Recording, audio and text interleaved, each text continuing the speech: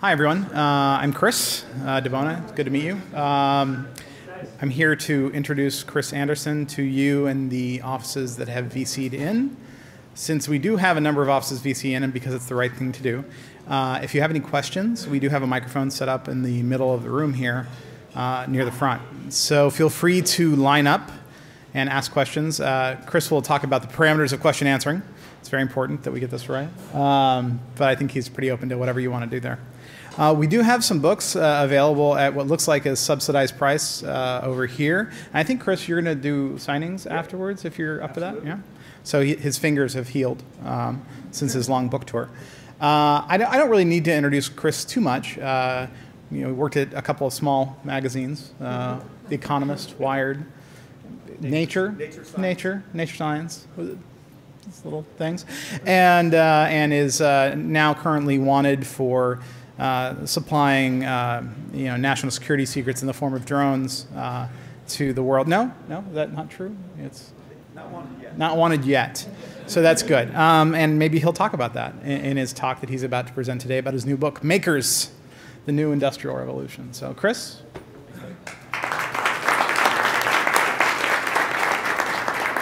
Thank you, Chris. It is. This is my favorite place to speak. This is the one group where I feel like I can just geek out, and it'll be a good thing rather than the usual dazed looks I get on this stuff. So what I'm going to be talking about today is, I think, kind of a big deal. This is basically industrialization of the maker movement, but I feel it's the third wave of the digital revolution. PC, web, and then the real world. Bringing the web to the real world seems like a pretty big deal to me. And what I'm going to do is kind of walk you through the evolution of what is both the maker movement and its ultimate economic impact, what could be an industrial revolution, and then sort of give you an example of one bit of it in the form of my incredibly geeky hobby turned company turned God knows what in the forms of drones and robotics and all that. We're going to go from 3D printers to open supply chains and all that. But let me just sort of start with like one page of thesis, and then this will be like the last text you see. Basically, this is simply it. 20 years of finding a new way to work together, of a new innovation model. That's what the web really is. It's an innovation model. Yeah, it's technology. Yeah, it's infrastructure. But fundamentally, what it unlocked is a exciting way to tap spare cycles, latent energies, talents that weren't otherwise tapped in the existing innovation models, and change the world. So we get it, but that's on the world of screens and bits, and we live in the world of atoms and real stuff. And if we can just apply that innovation model to everything else, just think what could happen. We're starting to do that. But before we do, I just wanted to kind of, I use the word industrial revolution as on the cover of the book, and that's a big word. Let's remember what an industrial revolution is. The first industrial revolution. We'll have a little quiz here. How many people? I'm going to give you 3 centuries, and you can tell me when you think the Industrial Revolution. How many people think the Industrial Revolution happened in the 1700s? How many people thought it happened in the 1800s? And how many people think it happened in the 1900s? Okay. The answer is 1700s. 1776, same year as the American Revolution, was the deployment of the spinning jenny, which was basically a spinning wheel with multiple wheels. Now, we'd had spinning wheels since fairy tale times, castles and princesses and all this kind of stuff. But what a spinning jenny did is it used a foot treadmill and then just spun multiple wheels at the same time and amplified human power and basically continued the movement of moving us from muscle power to machine power. And that was first driven by feet, and then by water, and then by steam, and ultimately created the factory. And so this is what you imagine. This is sort of mid-1800s. Factory, textile mill in England. Now, this did amazing things. Not only did it turn us from beasts of burden to more using our heads, but it also concentrated us around the machines. Now, this is a good thing and a bad thing. It's a good thing in that it created the city, it created urbanism, and everything we now celebrate with concentrated populations. It also vastly increased quality of life. This is what happened to life expectancy as the factory was created, as we moved to cities. It doubled life expectancy. Now, we think of rural England as being pastoral and wonderful and healthy and all this kind of stuff, but in fact, they had no access to clean water, no sanitation systems, the walls were damp, no access to good health care, et cetera. What cities offered, despite the whole the whole dark satanic mills and all this kind of stuff, what they actually offered was, sewage systems, clean water supplies, healthcare, education, all these kind of things. And they very quickly doubled the life expectancy. And this is what they did to the population. That's what concentrating us around the tools of production did to the population of England, and and then the rest of the world. Now, that's all good. What was bad, or not bad, but one of the downsides of this is that basically it focused production around the things that made sense for factories, around massive economies of scale. So the things that got made were the things that were mass produced. Now that's great if you want cheaper spoons, but it really limits choice and variety. And so we ended up with that sort of Marxian construct of power going to those who control the means of production, and the man deciding what gets made. You just couldn't beat those economies of scale. Now that is again no bad thing. It improved quality of life and gave access to high quality goods to everybody, or to many people.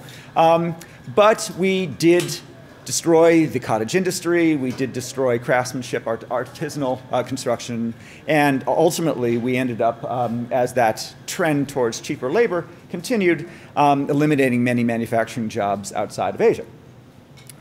That was the first industrial revolution. That took us from about 1776 to mid-20th century. Then came what we could call the second industrial revolution, which is the digital revolution. Now, I'm not showing the mainframe, and I'm not even showing a personal computer. Instead, I'm using a different construct here, which is called publishing, if you will. What I'm showing here is the first laser printer, the Apple LaserWriter from 1985. It came out 1 year after the Mac and cost about $2,500.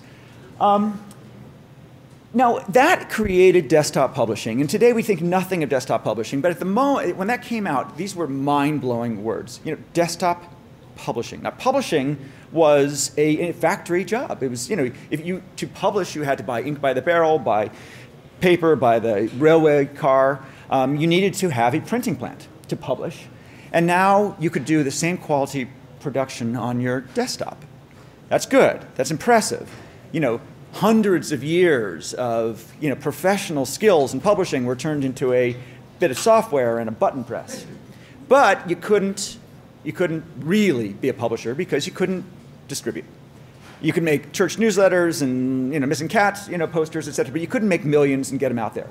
And then along came the web, and publish turned into a button that you click on the screen. And every time you press the publish button, whether it's on your blog or whatever, you don't think about it, but you basically turned what used to be a industry run by factories and professionals, and you've turned it into a single click.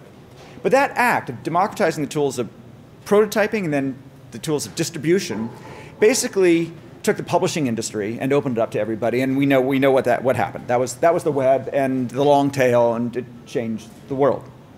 Okay, but to take those two analogies and now fast forward.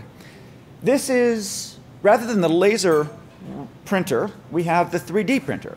This is the new Replicator 2 from MakerBot, and it does the same thing as a laser printer, which is to say it takes bits on the screen and turns them into atoms. Now, a printer, 2D printer, takes bits on the screen and turns into ink or toner or things like that. A 3D printer takes images, polygons, designs on the screen, and turns it into a physical object that's built up in layers of plastic or other materials.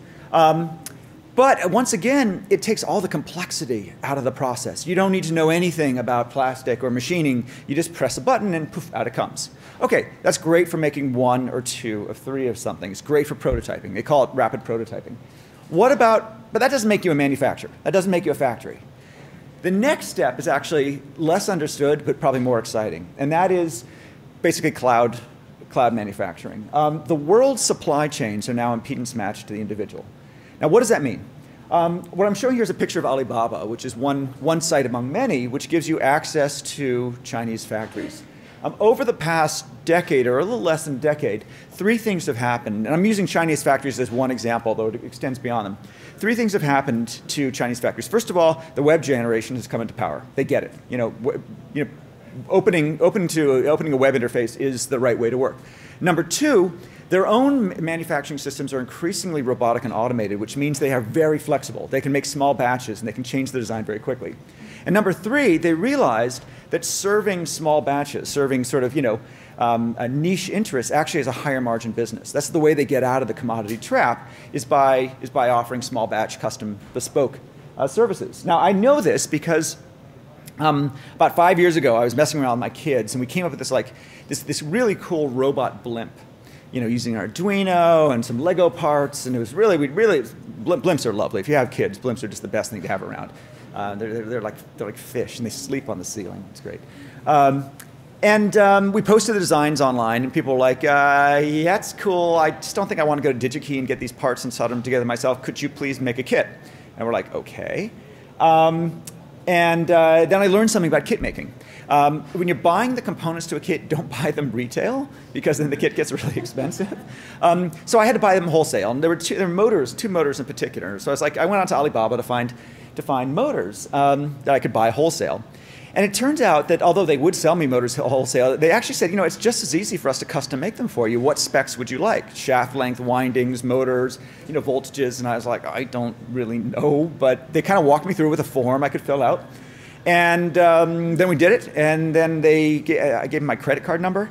And 10 days later, I got a box of 1,000 motors with that little kind of greasy sheen, because they just came out of the factory, and this foam layer between them with all these it's all perfectly made in layer plastic. And I was like, oh my God, I just got a factory in China. I got robots in China to work for me, and I didn't need anything more than a credit card.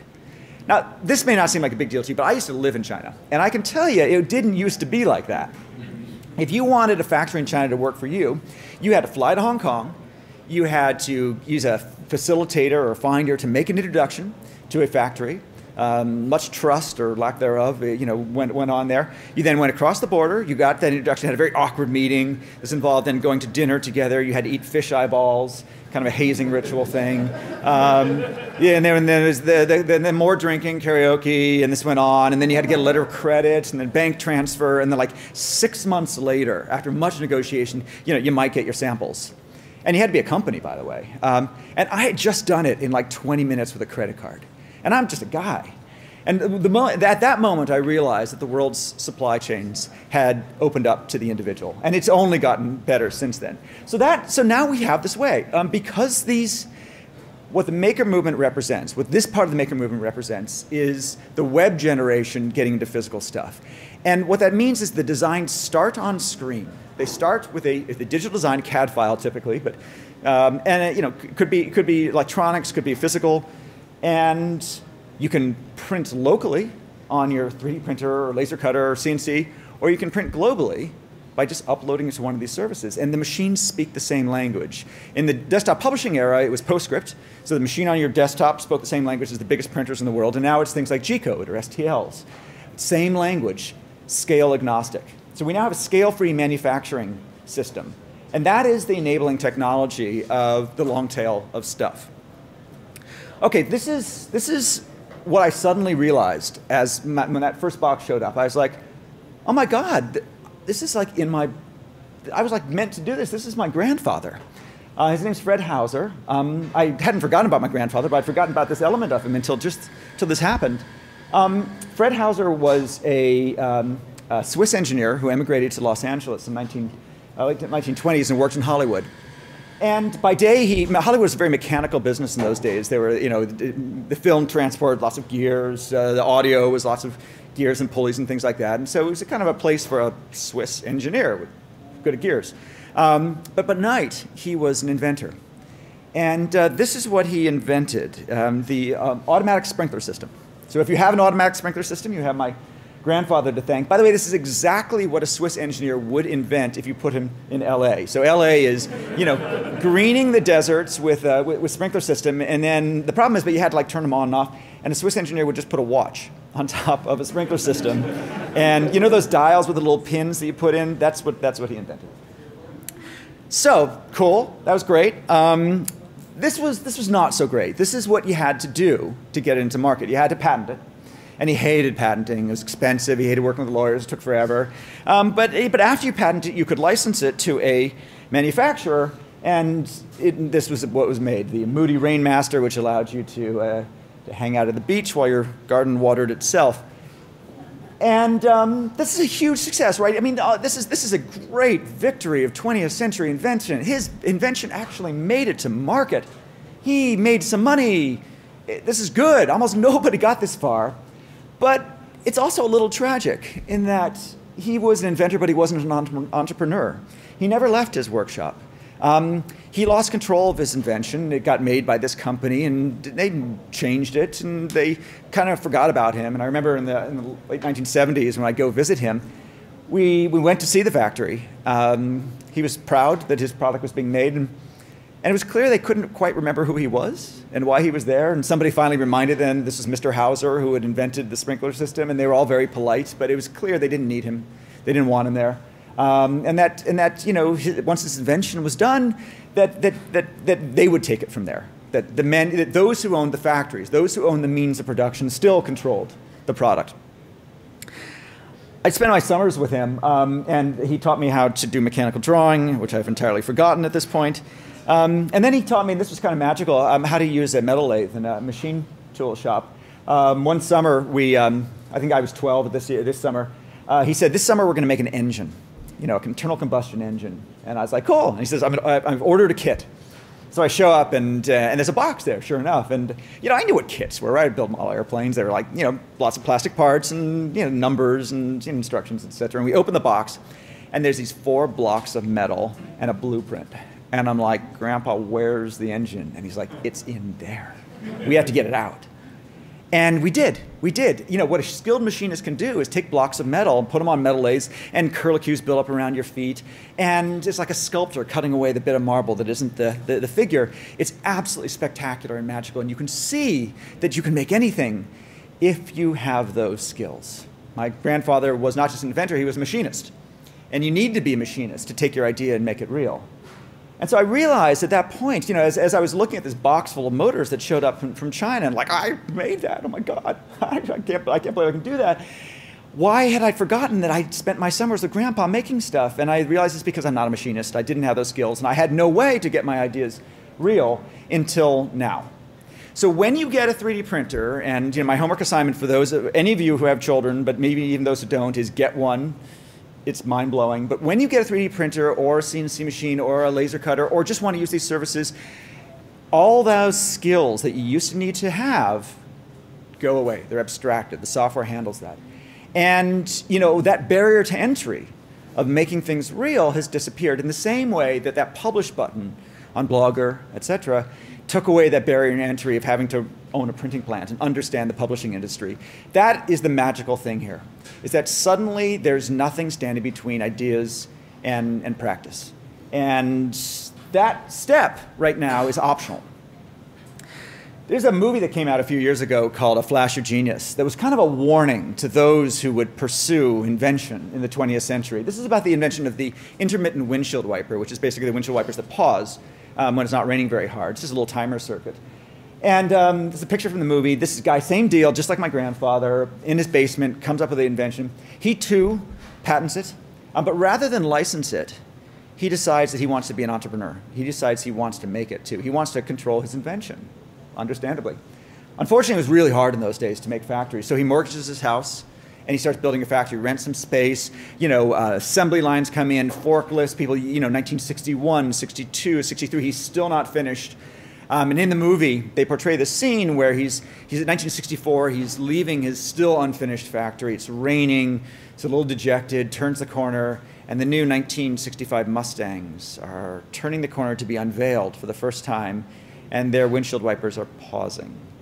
And he realizes that his idea has been stolen, and he's ruined, and his descent into madness then fuels the rest of the film, and it's all very entertaining, but there was a big, you know, the message was, don't dare do that. Don't be an entrepreneur in the physical space. It's too hard. You need a factory, and factories are not for you. So that's the way it used to be. And this is the way it is now. Many of you may recognize this. This is Tech Shop, just down the road. This is the new factory. What you have here is basically a gym. In the same way that a gym is a place where, for a monthly subscription fee, you get access to machinery you couldn't afford or wouldn't want in your house, training, other people who are doing the same thing as an inspiration. This is that for manufacturing. You have access to 3D printers, CNCs, laser cutters, software tools, traditional machining tools, all this kind of stuff. They have trainers. They have classes. They have other people doing inspiring things. The guy here in the front is, I don't know whether my laser pointer here works. The guy here in the front here is doing a wireless control module for the smart grid. Guy here right there is doing a vapor deposition chamber for synthetic diamonds. And in the back, they're building a lunar lander because why not?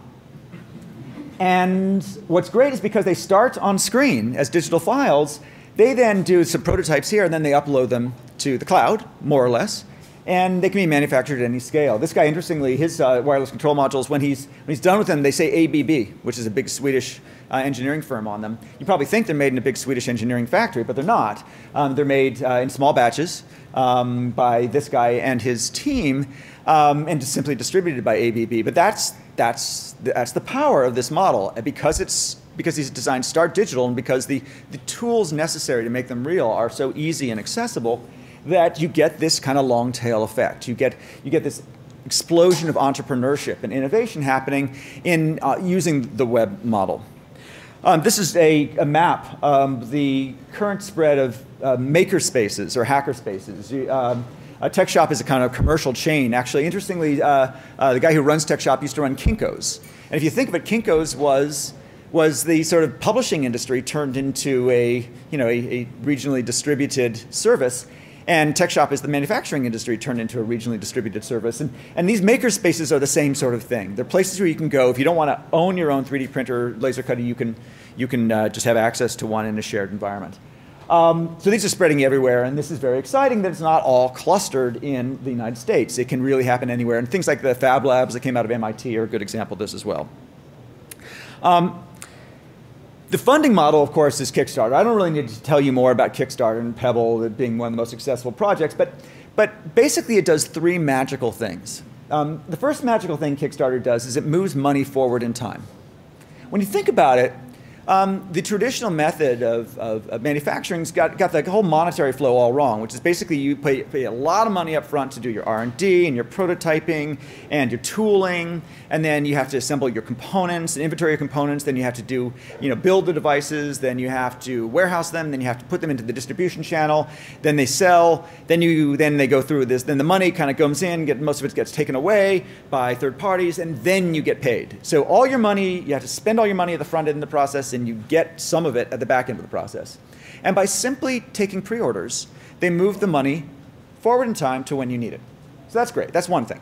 Number two is market research. You have to, as you know, you have to pass your goal to get approved. Now, in this case, the goal was 100,000. They kind of blew through that one. But if they hadn't, that would have been a gift. If you don't hit your goal, that tells you the product probably would not have sold, and you've just saved yourself a ton of time and money. Right there. So free market research is golden. And number three, and this is like the most important thing I think, is that it builds a community. And this is a community of sort of customers, but not just customers. They're also co-participants in the product development itself. So if those of you who followed the Pebble Watch, how many here backed the Pebble Watch? Okay, a few of you. Yeah, I'm really looking forward to this one. Trust me, it'll come sooner or later. Kickstarter projects are notoriously late. That's part of the fun. It's just listening to the explanations of why things have been delayed. Very educational into like the learning process of manufacturing. So as those of you who backed will remember, the community after they backed this product started making suggestions. We'd like it to be more waterproof. Four guys in Palo Alto said, okay, we can do that. They said, well, we'd like it to be Bluetooth 4, not Bluetooth 3. Gotcha, done. We'd like a new color, fine. Done. And what that means is that now these customers have a little bit of themselves in the product. They're not just buyers.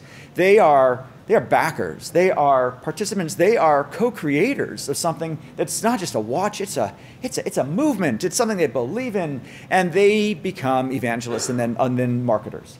I mean, it's not just the moment of backing when you tweet that, I just backed whatever on Kickstarter, but also because they not only have bought into this and made a bet on something before it exists, but also contributed, many of them, to its essence. They really want this to succeed, and they will promote it in a way that no regular customer would. So it's a simple thing.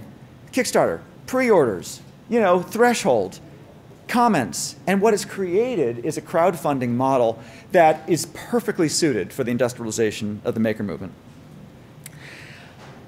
What these tools mean, so in the same way that first desktop publishing software and that first printer meant that you were a publisher, but you have to get good at it, and we made these horrible messes of font, dog's breakfast of fonts, and we knew nothing about leading and kerning and flow and wraparound, but we got better, we learned.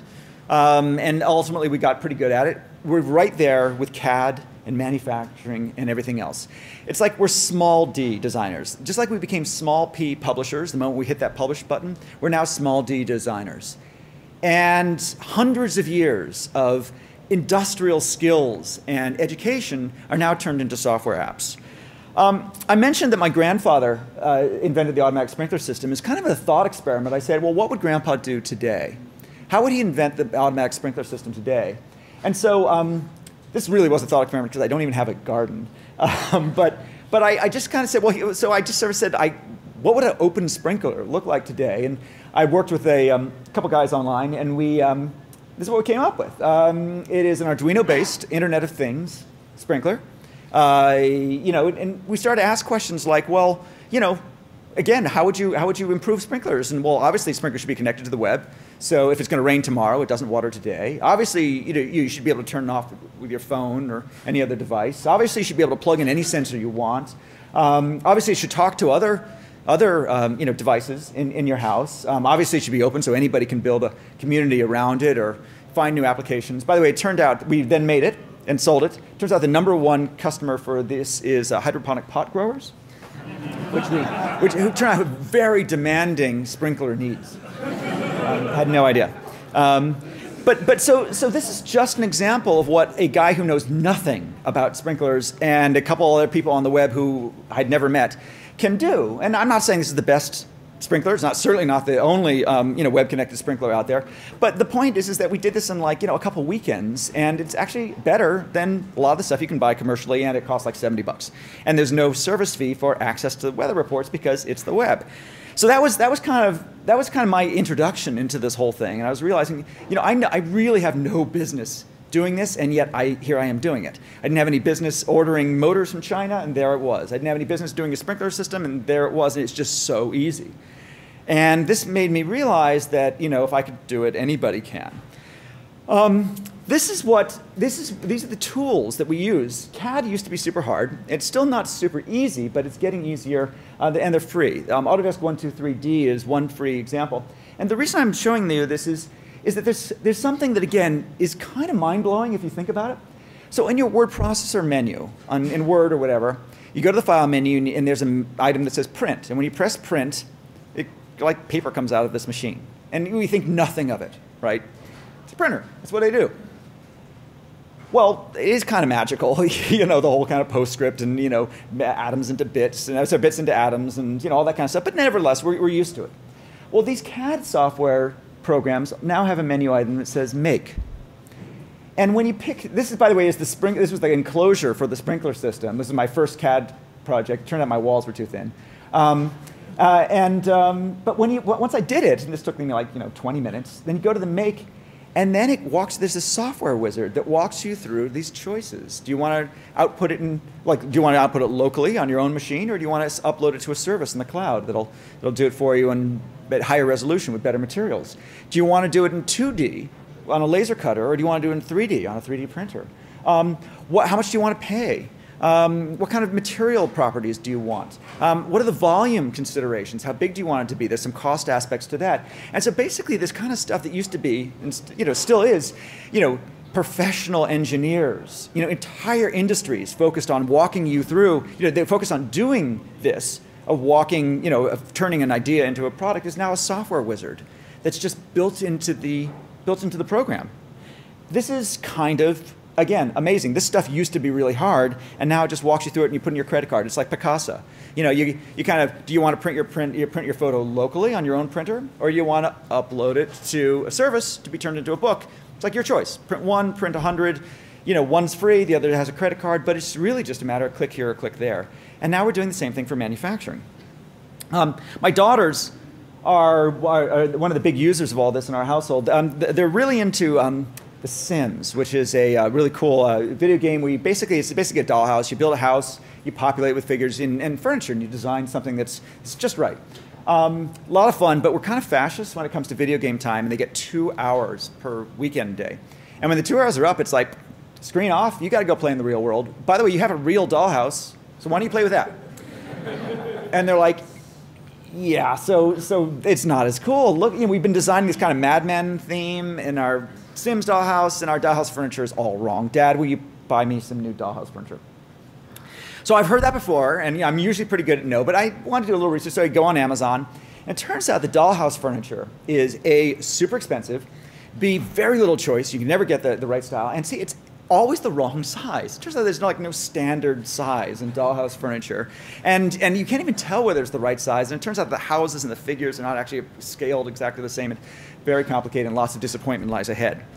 However, we have a MakerBot, we have a 3D printer, so we go to Thingiverse, and this is the coolest thing. This New York set designer who goes by the name, kind of the theatrical set designer, goes by the name of Pretty Small Things, has uploaded the most beautiful dollhouse furniture designs for free on Thingiverse. And we found a chair that was just right, and then we printed it out, and then the 4-year-old painted it, and they love their dollhouse furniture now. So if you're like a toy company, this should kind of fill you with terror. We basically did this for free. The kids were super engaged. They got exactly what they wanted. And by the way, at exactly the right size. There's a little slider, so you scale it so it's just the right size. Then they made it their own with the painting, and they love this stuff. They treasure it. I mean, they actually take the dollhouse furniture out of the dollhouse and they put it on their windowsill because they're so proud of their dollhouse furniture. They don't feel that way about stuff they buy at Walmart. So is it better than the stuff they buy in the Walmart? No. But it's righter for my kids, and there's something of them in it. In the same way that, buying something from Kickstarter, there's a little something of you in it. You care more about it than you did from something you bought in a store. Something that you 3D printed and then sort of maybe painted or customized. There's a connection you have there. You value this more than something that's mass produced. We've seen this before in music, right? I mean, the best music is the stuff that everybody else isn't into. That's the story of the long tail, is that appealing to your individual needs, appealing to what defines you as a person, makes you value things more. Artisanal food. We get it. We're past one size fits all, and this is very much a one size fits one approach to dollhouse furniture. My boys, needless to say, are into Warhammer 40K mechs. Same deal. Downloaded the design, print it out, paint it, customize it. Not as good as an official Warhammer 40K mech, but exactly what they want. Now that's just in our house. That's just, I don't know what the killer app of 3D printers is, but I do know that when you give a kid a 3D printer and you have them, and they have access to Thingiverse and easy tools to customize, that the imagination runs riot. And someday, what these kids know is that anything they can imagine, they can make real. Right now, they can make it real in plastic in one color. Soon it will be plastic in multicolors. Soon it will be sort of much higher resolution. Soon it will be multi-material. Then they'll be able to integrate the electronics into it. They'll be able to print in metal. I mean, we can see the way this is going. It's not going to take 20 years to get, professional quality manufacturing on your desktop. We've been in the dot matrix period. We're now kind of in the, inkjet period. We're going to get better faster because it's built on the same technologies as traditional printing. You know how Apple's slogan when it released the iPod was rip, mix, burn, and that changed the music industry. The idea that you could take music, professional music, and you could rip it, bring it into your computer, then you could change it, mix it, then you could produce it, then you could make your own CDs and distribute them and burn them. That was, you know, that idea, that sense of control, that sense that the tools of production now were within your reach, that was incredibly powerful. And it was scary for the music industry, but it also unleashed this explosion of creativity and changed the music industry, I think, for the better. Adobe's slogan is rip, mod, make. And what does that mean, rip, mod? How do you rip physical stuff? And the answer is called reality capture. You take your, I mean, right now, what you're seeing right there is an app which is free on iPhone or iOS, iPhone and iPad, which uses the camera to you just take pictures. You move around an object, go click, click, click, click, click, click, click. It sends the pictures up into the cloud, it stitches them together, and it then generates a polygon mesh. It scans reality. We can now capture reality at relatively low resolution, but they get better. So 3D scanning, which used to be really hard, is now a free app in your phone. And what you do with it is you then output the mesh, you then clean the mesh up, and then you, of course, print your head as a Pez dispenser, as one does. That's rip, mod, make, right? Okay, it's a trivial example, but think how powerful that is. We don't have to learn CAD tools. We can just capture reality and fix it, make it our own, adapt it, and then print it in whatever material we want. You know, we saw what it did to the music industry. Just imagine what this might do to everything else. So what is this, just let's pull back. What does this mean for the world? What does this mean for industry? What does this mean for the economy? I think when I started by saying that that the real revolution of the web was the innovation model. The fact that we were able to bring everybody in and get them to work together. And we now have an opportunity to do this with physical goods. I think what this creates is a different kind of company. The guy on the left here is Ronald Coase. He was the University of Chicago economist who came up with the so-called theory of the firm. In the 1930s, he was puzzling over the question, why do companies exist? Why do we go to work under one roof and for one company and with one job description and with an aligned mission? Why do we do that? Why have we created the corporation? And he came up with the theory of transaction costs. We work for a company, you guys sit here and work for Google because it's the fastest way to get things done. Transaction costs are the cost of communicating with each other. And because each of you has a role and responsibility, you know who does what. So accounts receivable is here and accounts payable is there. And you know how to find the person to get stuff done. That's great. 20th century, thanks you for that. And it worked fine. However, the guy on the right, Bill Joy, one of the co-founders of Sun Microsystems, accepted that, and he worked for a company, but he did reflect on one of the truisms, which is, he said, whoever you are, the smartest people in the world don't work for you. This is probably the one place in the world where that's not true, but it was generally a truism, which is to say, statistically speaking, for any given job, the smartest person in the world is not the person who has that sort of defined role and responsibility and is in the cubicle next to you. They're probably out there somewhere. They're probably in China or India or whatever, but how are you going to find them, right? The transaction costs of finding the statistically smartest person in the world for that job are too high. So you settle for the one you're with. By the way, if you think about this, it's probably true for your spouse as well. And we just don't go there. We go absolutely crazy. The odds that the perfect person for you happen to grow up in your town. So we love the one we're with. However, that's suboptimal. And he's like, what we're settling, what we do with things like, what school did you go to? What grades did you get? Let me see your CV, your track records. Let's get the references. Are you available? Do you speak the right language? Do you have the right visa? Those are not talent optimizing. They're basically access optimizing. What we're doing is we're settling for the safest person in the world. We know this person can do the job. And the 20th century talent filters were largely oriented around minimizing the difficulty in finding someone who could do the job. But we didn't end up with the right person. We didn't end up with the best person for the job. So I wanted to kind of end with a story about my own little adventure in this and how we may have solved Joy's paradox. This is the cover of Make magazine, which is kind of the Bible of the movement, and the maker movement. And my little adventure with my children, starting with blimps, kind of went down the rabbit hole. I'll show you in a few minutes. But I ended up getting into drones. And I built a community. And I met that guy there, Jordi Munoz. And I just want to tell a little story about Jordi. And then we'll end and we'll take questions.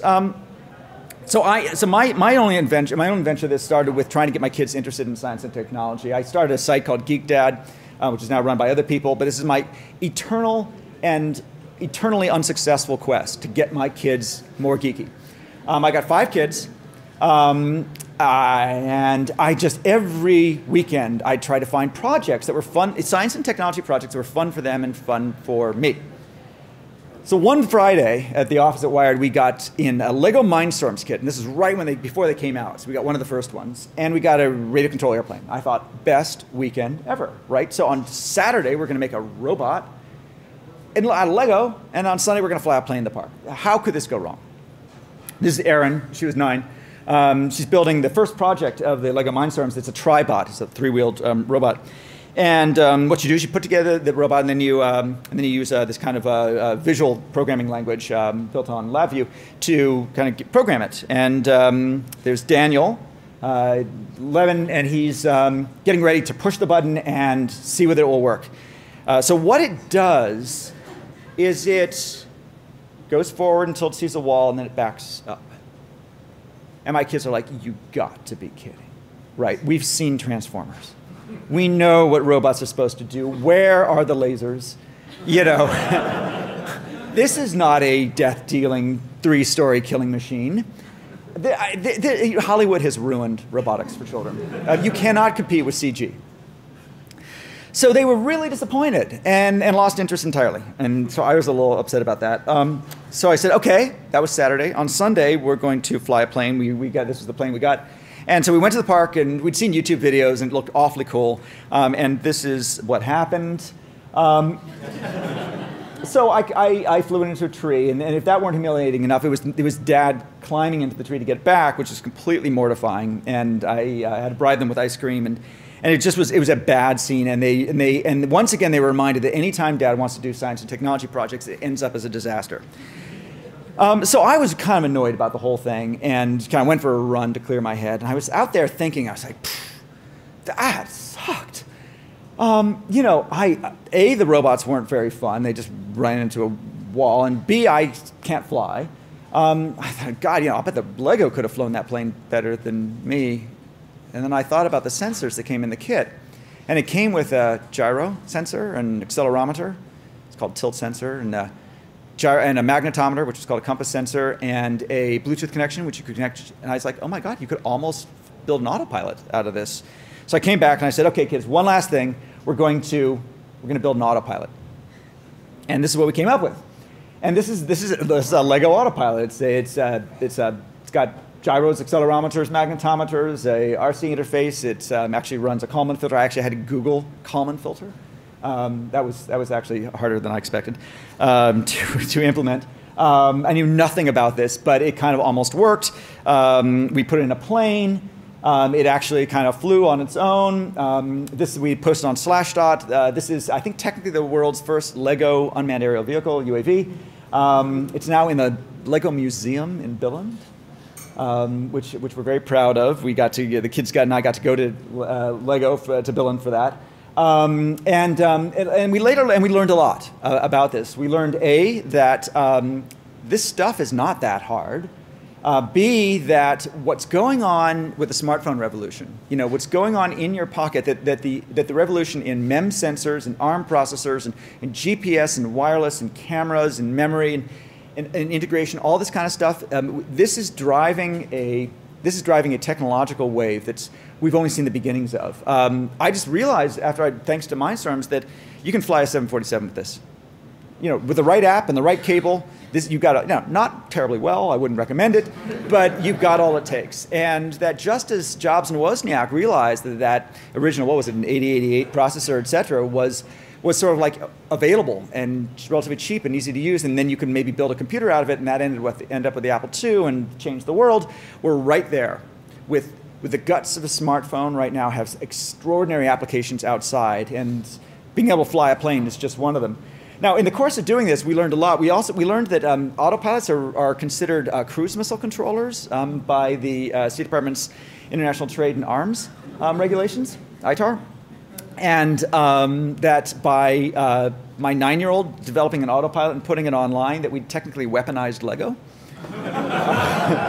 So it was quite a learning process. So what I did is I decided to just sort of learn in public. So I started a community called DIY Drones and just basically shared my ignorance. I knew nothing. And I just kept asking dumb questions like, what's a Kalman filter, and digital electronics and analog electronics and aerodynamics and dynamic systems and control theory, and I knew nothing about this. And I just kept sort of, everything I found I shared, and people kept answering my questions. And today we're one of the biggest robotics community in the world. And we are collectively, and there are people here in Google who are members, and Apple and Microsoft and IBM, et cetera. And by day they do awesome work here, and by night they do awesome work in autopilots and drones, et cetera, because they're really into it. And we ended up kind of by accident competing with the aerospace industry. This is what we do. We make these autopilots right now. This is we work with ETH in Zurich, which is the Swiss, by the way, turn out, thank you, Grandpa, turned out to be the leaders in robotics, because all those watchmakers had extraordinary mechanical skills, and robots used to be mechanical. And now ETH and EPFL, which are the two leading universities, like the MIT and Stanford. When I ask them to make that connection, they say, well, no, the most important thing is one's German speaking, one's French speaking. So you can't really make the MIT-Stanford connection. But anyway, they're really good. So when we work with them, and this is like the stuff we make now. This is kind of like, this is like military-grade autopilots, which are built on smartphone chips and sell for $140. The Parrot AR drone, which some of you may have, and is a lovely piece of gear. It's a quadcopter that you can control with an iPhone or an Android. It's not really a drone. I hate to tell you, drones are autonomous. Fully autonomous, automatic takeoff, landing, missions, GPS coordinates, etc. The AR drone is teleoperated, it's remote control. Unless you rip out the guts and put in our stuff, and then it's a real drone. So that's kind of where we're going on this. Just a little sort of segue into why this is happening now. It turns out that these multicopters, these quadcopters, are basically solid-state devices, but they don't have any moving parts except for the motors themselves. But they were not possible until about a decade ago, because they're essentially unstable. You can't fly them manually. You need basically a computer on board to spin the props, to go clockwise, to go counterclockwise, and just getting the math right needs to happen at 400 times a second, 400 hertz.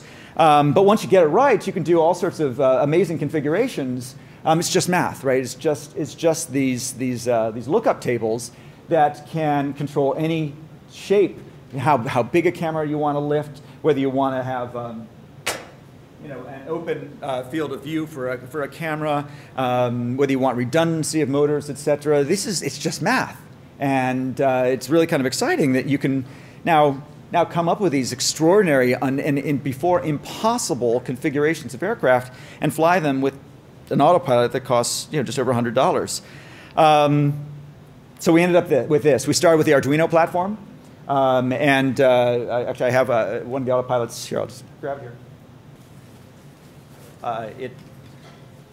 This is an autopilot right here. It's just a little box, you put this little box in any vehicle, and it suddenly becomes a fully autonomous drone, including a car. Not quite as good as your autonomous car, but this one's a lot cheaper. And you can put in anything. I don't have a boat up there, but you can do boats, etc. But it's just kind of magical. This is basically a triple-core Arduino board, GPS, lots of sensors, etc. You just stick this in any vehicle, and suddenly it's like, it's like a military-grade UAV minus the weapons, of course.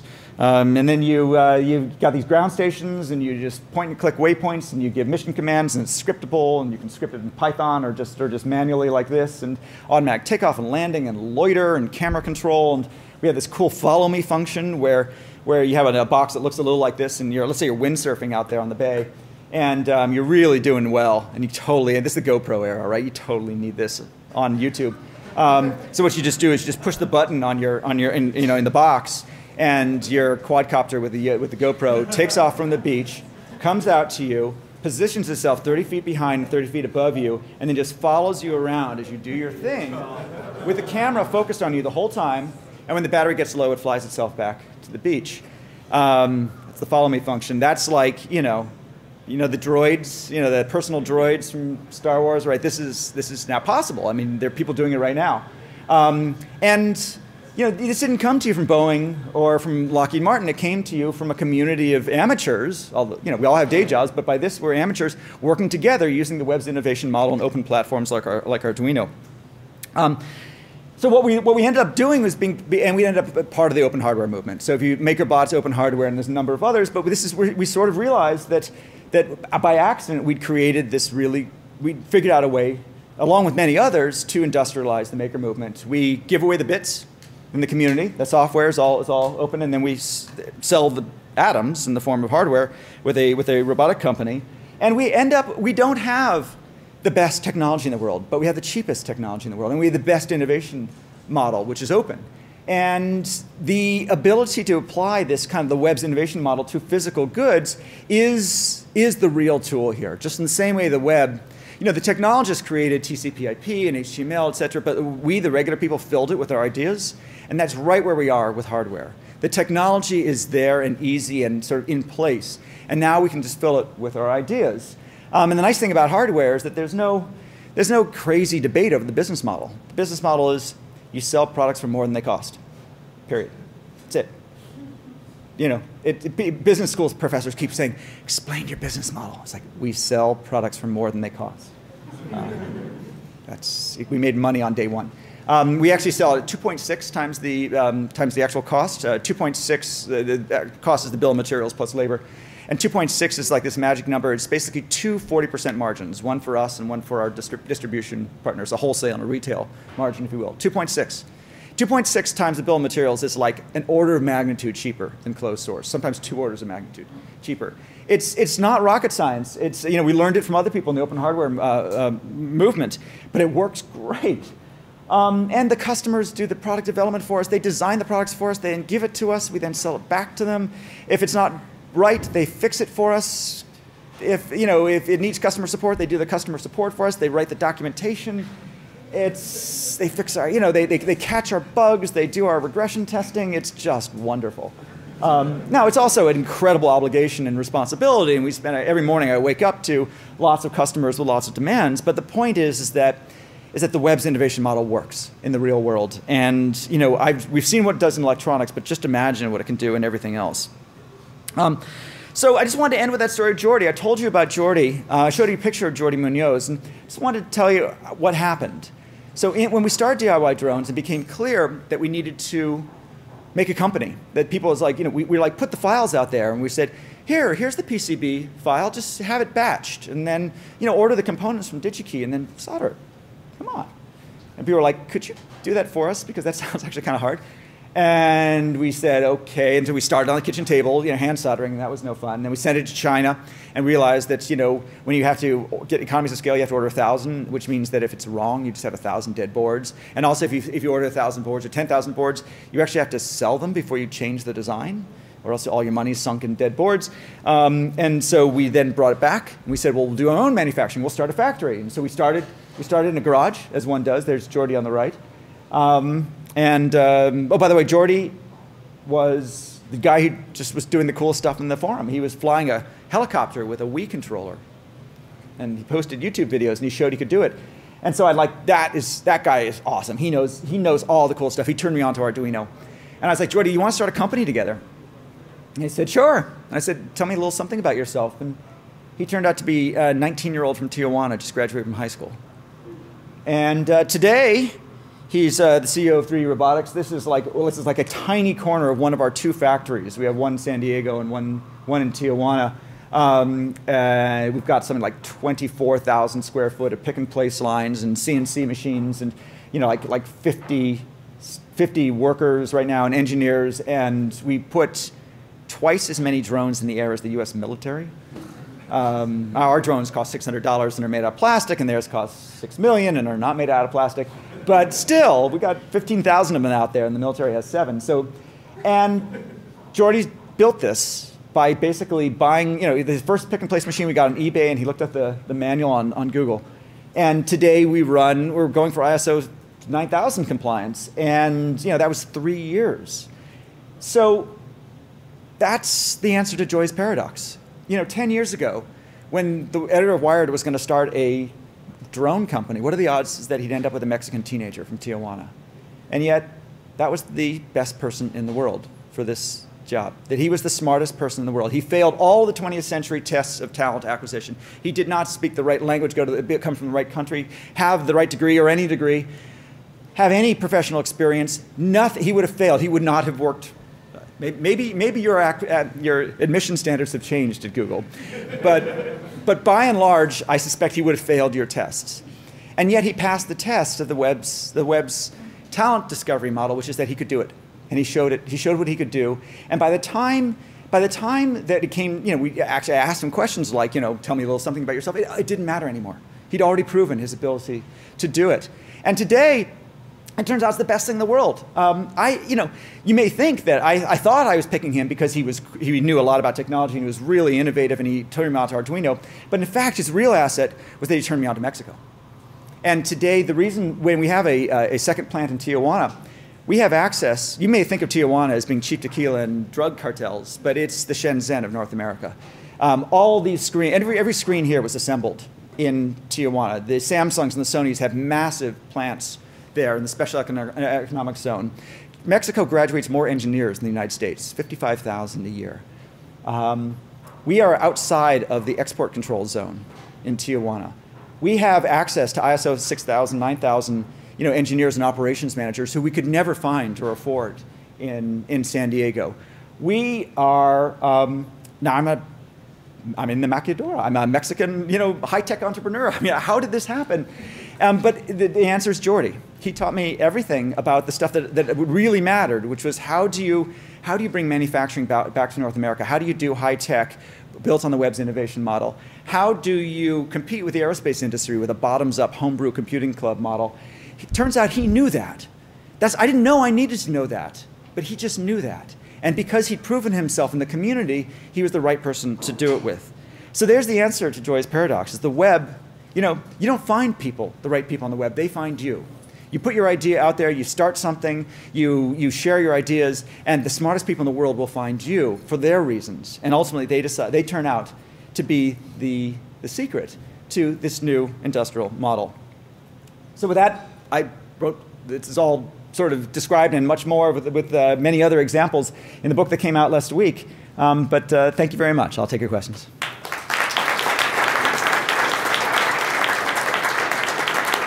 Thank you. So 2 questions, if I could. The first is, when do you see more advanced materials and potentially even molecular synthesis being a feature of 3D printers? The second is, I, a little under a year ago, saw this coming too and bought some stocks. I bought 3D Systems at a pretty reasonable PE. But I think if there's other recommendations that you have in terms of companies that are sort of going to be paid off because of the trend, I see just the prototyping getting more and more, not only for individual makers, but also probably replacing the lower segments of production manufacturing as a whole as well. Okay, second question first. In terms of the other companies that are leading this, Autodesk is doing tremendously well. They're really pivoting towards recognizing that design is now a democratized skill, so it's going to end up in curriculums and making it free on Android and well, actually they're on iOS at the moment. But anyway, Autodesk is a good choice. 3D Systems is doing good work. MakerBot is not public; you can't invest in it at the moment, but they're obviously doing good work as well. We also use SolidWorks and a couple others, but I would say buying Autodesk is not a bad way to expose yourself to this. Your second question about the materials. So right now you can upload your stuff to services like Shapeways or Pinocchio. You don't need to own a printer yourself, and they can print in a range of materials: glasses, metals. They can do titanium, gold-plated, etc. On your desktop, I think the next, so right now we're in sort of the one color ABS plastic and PLA, which is a starch-based material. You can now buy pretty easily 2 colors, which you can kind of mix on layers but not intertwine. Soon we'll be able to mix 3 colors simultaneously, so then you can put images and shapes and sort of texture or color onto the object. So now you can simulate what you can do with a combination of injection molding and stenciling. Other materials are coming in. Right now, the first thing is to bring hard and soft materials into the same into the same mix. The next thing is to bring some of these simple electronic layers. And I say electronic, I really mean electrical layers. So wires, putting in a layer of wires. It's going to be a little harder to do multi-layers of electronics, like semiconductors, I think would be very, very hard. But you can start to see that printed circuit boards are going to be something that you can actually print as well. Then you go on like there. You can start bringing metals, etc. Obviously, you're dealing with thermal properties and cooling, etc. So it's non-trivial. But there's nothing. Laws of physics don't stand in your way. Then you project way out, and you start looking at things like biology. So right now we can already print with stem cells and create things that are biologically active. They're not, you can print a kidney but not a working kidney because the vascular system's not in there. But you can kind of see where this is going. Maybe you're just printing the matrix on which the cells exist and then you infuse them with live stem cells. And Anyway, I don't want to get too kind of crazy and scary there. What's the horizon, though, for the sort of more advanced materials? I would say that we're looking, I would look at full color 3D printing within 5 years on the desktop, and multi-material, including electrical circuitry within 7 to 8. Thank you. Thank you. What's the status of getting mechanical stuff made up out of interchangeable parts? It seems like overly custom, right? I'd like to make a design and then send it out and have it made up and just have that happen the same way circuits are happening now. So I didn't quite understand. You said the status of getting mechanical parts? Yeah, can I do mechanical CAD and just have it sent out and have it made and it's all known stuff and this just works and it's already solved? Yeah, you can. So right now you can take your CAD file and upload it to Shapeways and be made in any material you want. If you rather have it sort of machined rather than 3D printed, there's other companies like MFG.com, which will basically do CNCing for you. Typically, what you can have a single file which has all the moving parts printed at the same time, manufactured at the same time. Those things tend to be a little clunky. It's better. So gears might want to be made out of one substance, and the enclosure might want to be made out of another. No, but like a service bureau that makes the whole thing for me, say. Give me an example of how complex the product is. An RC car. Okay, that's really complex. So that's not skip the radio, just the car part, motors and gears and wheels and even that is relatively. So right now you can go to Thingiverse right now and download all the body parts of an RC car. So they already have that right now, but you have to then buy a bag which has the motor and the radio part. If you want to. So what you're describing, I mean, any one of those things right there is basically about as complex as you can get, right? You have lots of materials. Some of them are machined, some of them are printed, some of them are injection molded, et cetera. We haven't gotten to the replicator yet. You can't just sort of say, watch, and it'll print it all out. No, but basically I'm thinking just a factory, and I kind of send them the design, and build it, and back it comes. So that is actually something which more like Alibaba.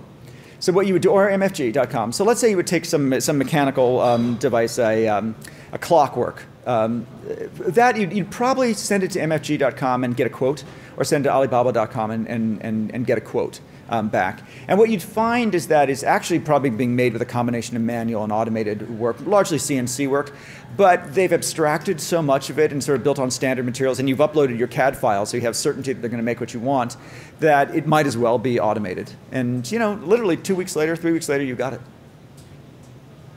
Yes, sir. You talked about in the publishing revolution, people figured out fonts and kerning and all this stuff, but I don't think end users figured that out. It was just that the software got to that point. Yes, exactly. And you kind of alluded to that with the 3D, 1-2-3D CAD, the 3D reality the 3D capture, scanner thing, and then some of the software. But I was wondering, what's remaining for it to really become? Where do you see that analogy playing out, where we all have good enough software that prints posters and prints stuff for us that we don't think about it? That's a great question. It's a really interesting information problem. So right now what it does is, the wizards will walk you through a relatively simple process, which is basically, do you want to output it in 3D on a 3D printer, or you want to output in 2D in layers? So that's you start there. Then they walk you through some material choices, and this is based on both structural, considerations and cost considerations. Does he want to be wood or cardboard or plastic or metal or glass or whatever? Then they walk you through some volume that you can sort of make the model a little simpler, sort of remove some internal surfaces and reduce the cost and weight and things like that. So that's kind of where they're at right now. What they're not, now when you go to high-end CAD, then the CAD program itself is able to do things like complex fluid dynamics and finite element analysis, and they start to go through the physics of the materials themselves. And they'll start to do things like, well, this wall is too thick, it doesn't need to be that thick, and this wall is too thin. Here's a kind of a flex point which needs to be bolstered. You might, pick a different material here, given the strength considerations, weight considerations, things like that. That's kind of high-end stuff, but it's increasingly within a plugin on some of these free tools. You can download, CFD or finite element analysis, tools, and then you move to the next level, which is like, let's say you want to injection mold something. So it's very easy to come up with it to 3D print your part. You've got your prototype, then take the inverse and CNC it. Now you got your mold. Okay, that's great, except for actually flowing plastic into a mold is not trivial. It's easy to put it in, but the problem is the plastic shrinks, and you want the shrinkage. It basically goes in one place, and you want the shrinkage to avoid distortion. So, like, guys who have been doing this forever know exactly how to design a mold so the plastic flows perfectly and then shrinks at an even rate, and you get high yield. Right now, that's basically smart people who've been doing it forever. But there's no reason why it can't be software, and I'm sure if you have enough money, there is software out there that does it right now. But there's still an element of craftsmanship that's in manufacturing. Hi, I have a question as to how accessible you think this revolution really is. When we're talking about people who might not even have internet connections, who don't have $1,000 or more to buy a MakerBot, yeah. And whether this revolution may just exacerbate the effects of the digital divide. Well, it's certainly a lot more accessible than it ever has been before. So one of the things that Neil Gershenfeld at the MIT Media Lab, or now actually the Center for Atoms and Bits, did was, with his fab labs, was specifically target Africa and other places that that didn't have access to this, largely because these are people who really don't, we have access to highly manufactured quality parts because we have Walmarts and all that. They typically don't, and so there's a notion of self-empowerment in that. Obviously, you have problems like, the technology is still relatively expensive, you need electricity, internet connection is good, et cetera. I think what you're finding is putting, I think electricity is kind of a necessary element, still, but putting that aside, one of the, so let's just start with the barriers to entry. The barrier to entry used to be you needed machining skills. You don't need that anymore. Then the barrier to entry is you need this machine, and now you can either afford the machine or you can have access to it via service. Then the next barrier to entry was CAD. CAD was super hard. Check out Tinkercad, which is a web-based CAD program. It looks very toy-like and game-like on the surface, but underneath actually it's run by a former Google engineer. It's got a Is it free? Sorry? Is it free? Absolutely free. Absolutely, that's the point. It's the web. I wrote a book on that as well.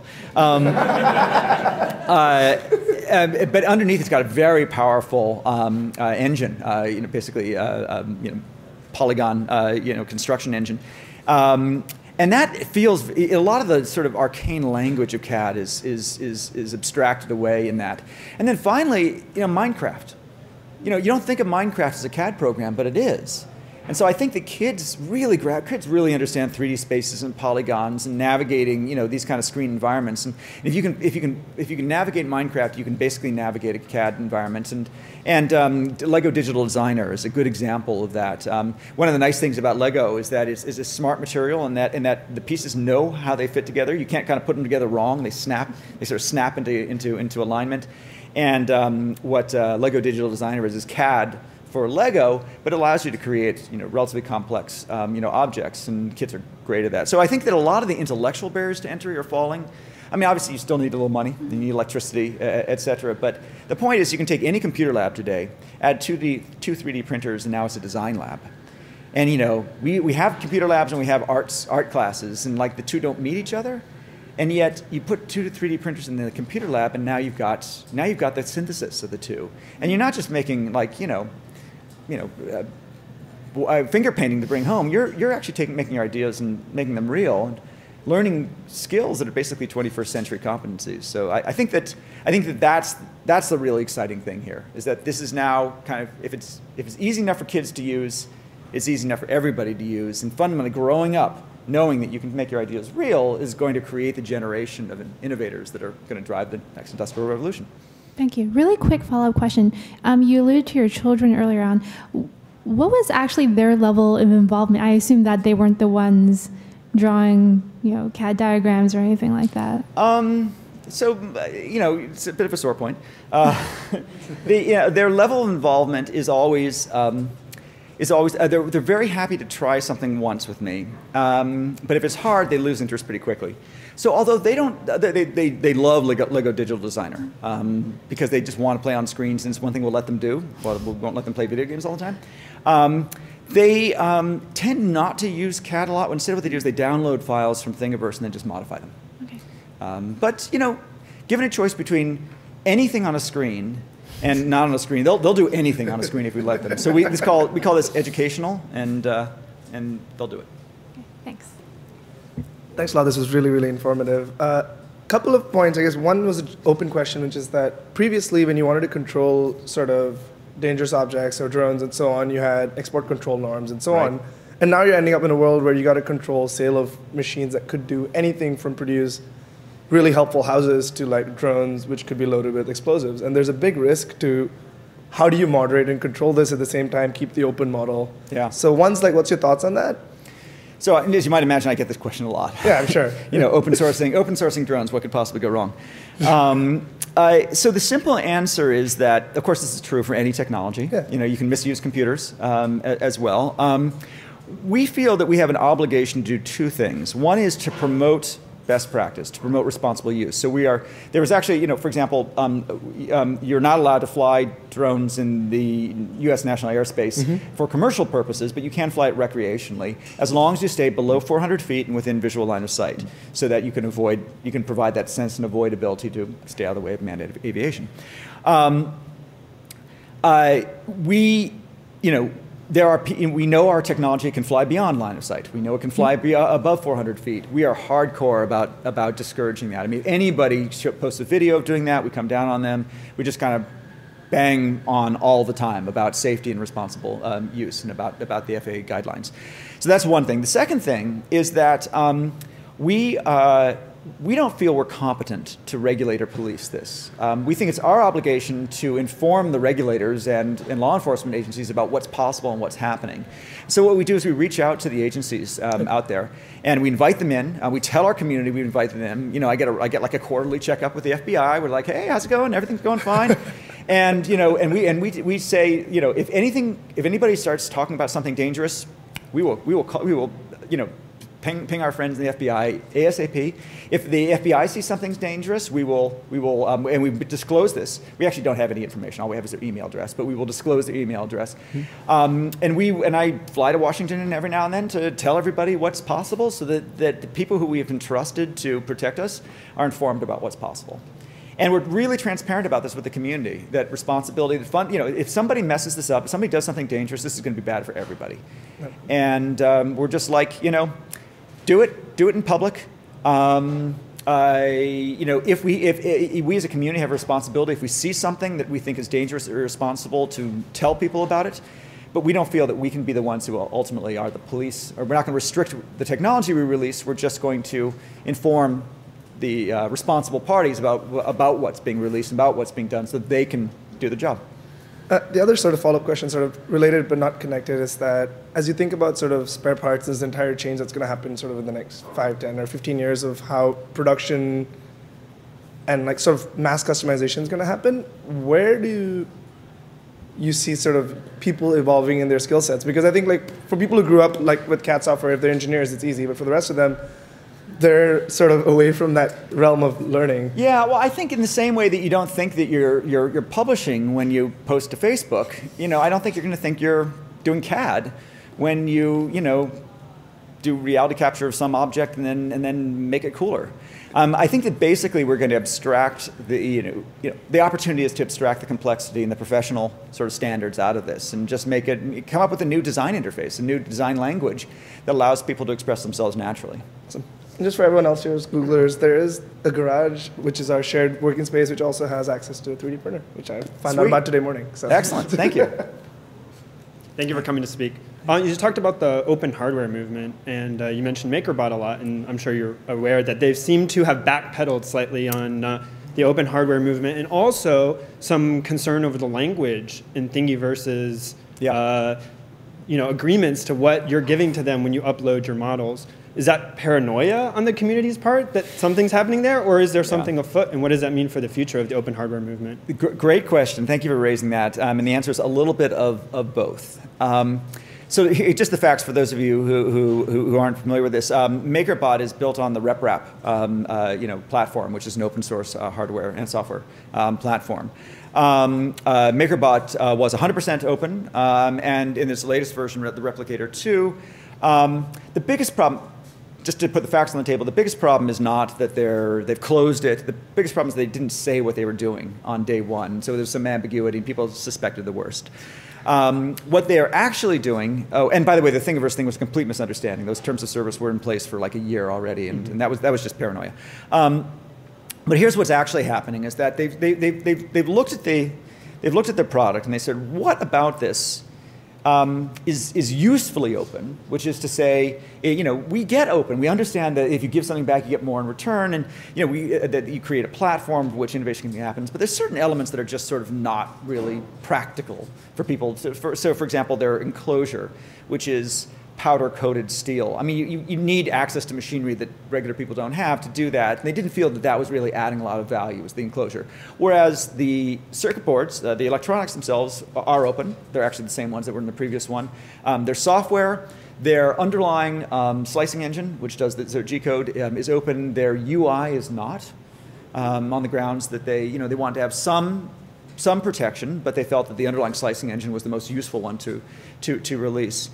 So the big problem was they didn't say that on day one, so people kind of went freaked out. The next one, so where they ended up is what we call a hybrid model, which is you open what you think is most useful and really serves the community best, and you close just enough to give yourself a competitive advantage so that you can build a sustainable business. And I think they got it right. I'm not going to say they got it 100% right, but I think that a hybrid model is probably the right way to go. So for example, on our drones, our hardware is 100% open. We release the Eagle files. Our software is 100% open, GPL'd. When we had laser cut stuff, we released all those as laser cut files. We now have injection molded arms when the designs are in SolidWorks. And we actually release the dimensional drawings, but we don't release the SolidWorks files. Because you'd need an injection molding machine in SolidWorks, which costs $5,000 to use this. And we didn't feel that was kind of adding a huge amount of value. And we also are constantly ripped off by the Chinese. I mean, just like, our license allows you to use our stuff and compete against us, but it doesn't allow you to violate our trademark and not release and not adhere to the terms of the license. So we're like, you know what, these injection molded arms are just going to make it easier for the cloners to rip us off, and they're not adding a lot of value to the community. So that's where we drew the line, right there. Now, I'm sure there's someone out there who thinks we're betraying the cause and we've violated the ethic of open hardware, but we feel that we made a reasonable decision to build a sustainable business, and and the truth is actually nobody has complained. Maybe they will, but now that I've mentioned it, but so far so good. So I think that we're all kind of navigating. I talked to Bree from MakerBot a lot about this. We're all kind of finding our way towards being, mostly. Raspberry Pi, for example, is not open hardware; they're open software. And I think we had a good post on Wired Design the other day where the designer said, "You got to sell out a little, sell a lot." Now that's not exactly the way I would have phrased it, but the point is that we're over the. We're not. We didn't join a priesthood here. We believe in open source because it works. We've done it. We've got years of experience in this. We do it because it's a practical way to build innovation communities. But we're not going to be doctrinaire about it. We're going to kind of get the balance right so that we can serve both our community and our customers and to be frank, our investors, because these are big businesses now, best, and that involves being flexible and evolving the model as you go. Thank you. There's been some rumblings about 3D printing at a much larger scale, like people printing the walls to houses. Yeah. What do you think is the timeline for that becoming more mainstream, and when can I print out an apartment? Yeah, good question. So that is already possible. There's already some demos using poured concrete and basically big heads. There's one really interesting demo where one of the problems with the sort of house scale 3D printers, which pour, is that you actually have to build a 3D printer as big as a house, or slightly bigger actually. There's some really cool demos involving stringing wires from trees. You know, you basically just need 3 points, right? Like a hammock, minus 1 point, I guess. So you just string wires from trees, cables of various sorts, and then you just you just kind of calibrate it, and then you let the head kind of move on these wires into kind of a 3-dimensional axis, and you basically created an in situ, ad hoc, one-off 3D printer for houses. Now this is definitely experimental lab stuff. I wouldn't guarantee the resolution of a 3D printer locked to a tree, which can slightly bend a little bit. But you can kind of see where this is going. And I think originally they're doing it to kind of as an experiment in making concrete shapes that would be too hard to make through traditional casting or pouring techniques. This is kind of an art thing right now. But, and don't forget, you also have to put in things like rebar, et cetera. So there is that. But, you know, but I would expect that, I can't give you a timeline on, I've seen it work in Italy. I don't know how commercial it is at the moment, but I mean, I think we're talking, you know, a matter of single-digit years. Awesome. Thank you. Hi, Chris.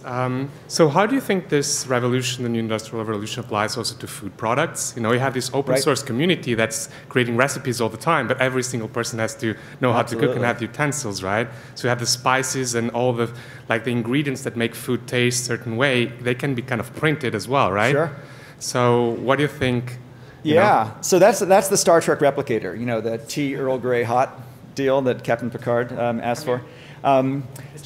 Yeah, Japan has all these machines where you can just decide kind of the flavors of stuff, yeah, and it prints out kind of your food. But. Well, you know, we're already there in a trivial sense. The reason the first MakerBot was called a cupcake is that it actually could print icing on a cupcake, because icing tends to be a kind of like a fluid. It's kind of a kind of viscous fluid that actually works really well in that particular extruder, or sort of well actually. I never got it working.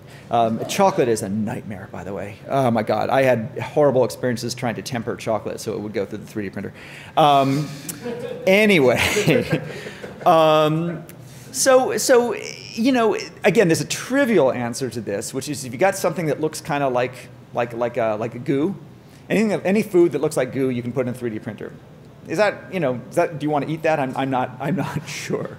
The more complicated question is, you know, are you going to be able to mix ingredients, you know, at the right temperature and the right consistency at the right time in a way that's better than what you can do by hand? And you know, obviously we have, you know, if you go into like a cake factory.